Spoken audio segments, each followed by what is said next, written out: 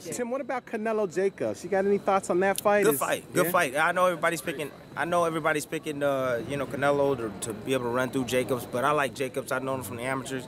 I'm rooting for Jacobs. I think Jacobs brings a different dynamic because of his size, because he's long and rangy. Big. You know what I mean? He's long and rangy, and he can box, and he has good punching power too. So I just think he just brings a different element, something that Canelo, to me, haven't seen yet. You know what I mean? Someone that, well, at the same time, he fought against Lara or whatever, and it was a close fight. The fight can't be close. Those guys are small, though. But the fight, but see, this is the thing. The fight can't be close.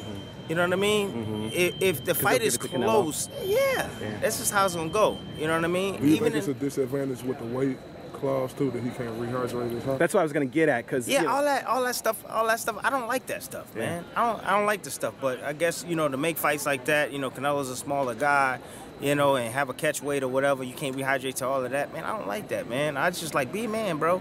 You know what I mean? Go up and face the man. You know what I mean? You want to be great? Like, they didn't do that back in the days. Oh, it's a catch weight. Man, no. Go to 47, you fight 47. You know what I'm saying? That's the way it should be. Right. That's the way that Garcia's doing it. He's going up to 47.